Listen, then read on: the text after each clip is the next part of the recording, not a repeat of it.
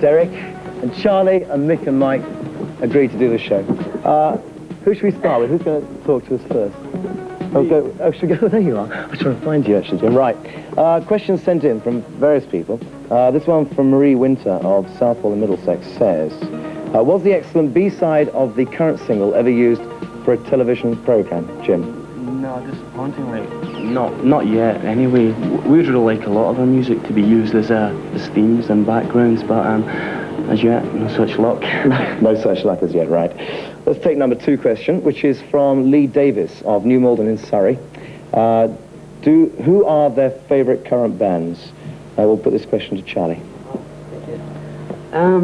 Currently, I think probably one of the best bands going around Britain is China Crisis. Oh, good band, yes. Yeah, and a few others, like the charts are really open at the moment, and there's a lot of really good bands like the Associates, Echo and the Bunnymen, and New Order. They're all breaking through, and it's great. There's a lot of good bands in Scotland, in particular, from your hometown in Glasgow. Yeah, there is indeed. It seems to be like a sort of real boom now, and everyone's like, you know, because for so long it was like sort of hungry. Let's take the microphone and ask another question. This one from Mark Burton from Thetford in Norfolk. Mark, hello to you. And it's... What, Toya stays in Thetford? Thetford. How do you know that? Thetford. Yes, how do you know that? Oh, Thetford. With a lift. Right. Exactly. Where did you get your name from, Simple Minds? Who's going to answer that one? Derek, you take that. We got the name from a David Bowie song, Gene Genie. Oh, yes. So simple-minded, can't find his tea bags or something down like. You're working in the studios a moment, aren't you? Yeah, we're working at the Manor in Oxford, doing a lot of swimming and tennis and stuff. But aren't you supposed to be making music as well? Yeah, we're doing that as well. When is your spare time? Doing a new LP, yeah? Yeah. Right. Question from Stephen Roberts. Stephen, hello. Of Leyland in Lancashire, says, which artists or bands have influenced the band most? We'll hand this one over to Mike or Mick. Mick. I think some of our main influences has been like people like David Byrne and Brian Eno, or Peter Gabriel, or some early Genesis stuff, things like that. What about you musically? When did you start to actually play a musical instrument? When I was about 14. 14. And where did you play first? When was the very first gig? Do you remember? Don't want to talk about it. Is it a church hall or something like that? I think it's probably a wedding. A wedding. for £2, yeah? Those days.